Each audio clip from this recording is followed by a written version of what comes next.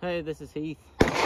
Josh, we printed a 3D printed lower. It's made on a PLA plastic, and we're gonna give it our first few shots. Hadn't tried it out yet, and hopefully it doesn't blow up on us. So, try it.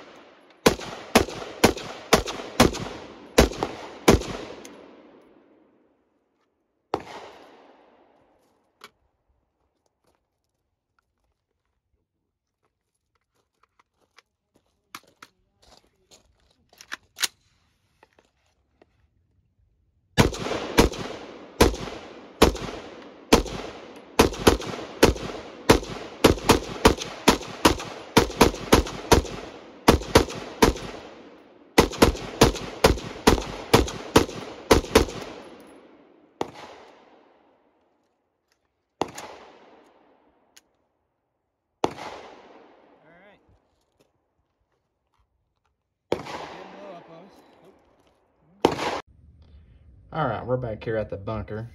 We got this thing tore apart, got the upper off of it, and as we was taking the front pin off, as you can see, it broke on us. But we did get 60 rounds through it with no malfunctions. The safety switch still works great. The trigger still works great. The magazine catch still works great. We're thinking probably just from the heat and the shock, that reason why this broke on us. But we're going to try it again in PETG. But we're very astonished that these front pins and rear pins held up as good as they did, considering they're made out of PLA. And the reason why we're having to print pins and making them out of PLA or PETG, and the reason why we're not using the standard lower pins, is because if you haven't noticed, this thing is actually significantly wider than a regular AR lower, just for strength.